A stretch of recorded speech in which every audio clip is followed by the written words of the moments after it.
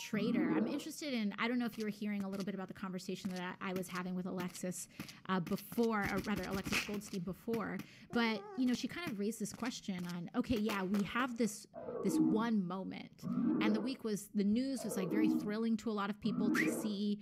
Arguably, there may be some things that are happening under, you know, kind of behind the curtain, and so it's not just, you know, Wall Street bets that is driving up the stock price, but perhaps other actors involved too. But, you know, the thing that she brings up is, does this really change how the game is rigged and how our economy is rigged? And if not, like, what are some of those, I don't know, what are some of those, like, are there any glimmers or windows that you see for an everyday retail investor, someone who's just kind of, you know, buying stocks, or just anyone else that's at home watching all of this unfold? For me personally, I think it's a twofold issue. One, you have the old idea that is you won't get in trouble if you rob from the poor, only if you do from the rich. Okay? And so that's kind of what we saw during the 2008 crisis, right? If you look into the politics of it. You know, the only person who went to prison, I won't say his name, but he got caught and went to prison. He stole from rich people. But the banks and all of those corporations who robbed the American people, they got bailed out. Sure, somebody got fired with a $50 million golden parachute package. All right.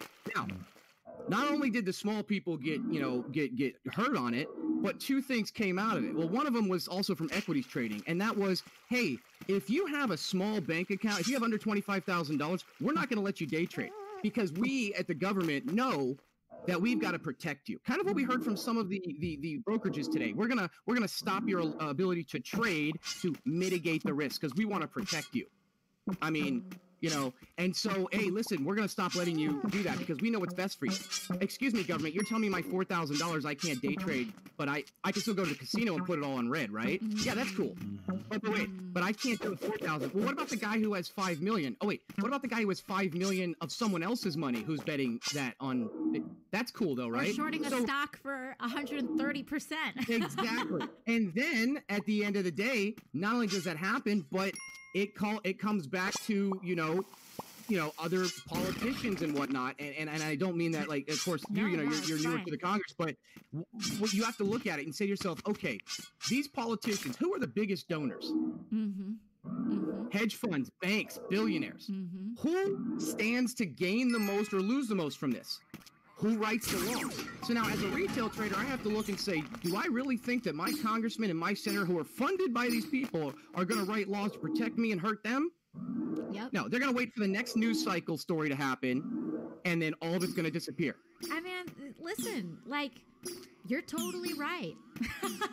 You're totally right. So one of the things that that Alexis was talking about was that, you know, what was happening here with Robinhood and with these trades were that everyday people were starting to be able to identify and exploit vulnerabilities in the system that has traditionally been cordoned off. And this is one huge example of that happening. But we've been seeing this happen across the board in so many other areas, and politics is one of them. So, you know, for example, not just me, but in 2018, there was this slew of freshmen. It was one of the largest freshman classes since Watergate. And one of the things that a lot of these like new members of Congress have in common is that they're some of the only ones that ran on promises to not take any corporate lobbyist money. And whether they were left, whether they were more conservative, that was one of the through lines. Like, you know, I don't take any lobbyist money. There are some people more conservative that don't take any lobbyist money. But that was like the one thing, regardless of your politics, that was starting to, you know, be shared in common.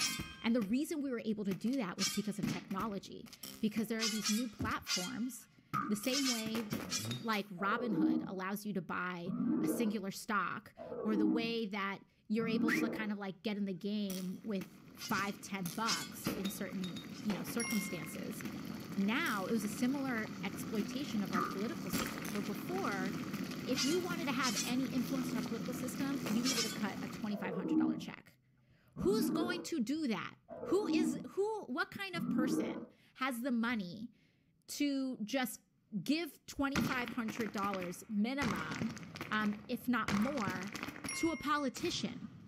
I mean, that is just the wealthiest people in society that have the ability to not just give that, but also organize and bundle it into millions of dollars. And so we're kind of seeing these like similar exploitations. And then now as technology advances, it starts to actually democratize some of these systems. And people are starting to figure out all these little ways in which the game is rigged. And when you talk about this, yeah, I sit on the Financial Services Committee. I got that assignment when I first got to Congress. This is the committee that has jurisdiction over Wall Street. This is the committee that Mark Zuckerberg came in and the reason he came in under financial services was because he was trying to Facebook was trying to roll out Libra at the time, their own kind of crypto-esque currency.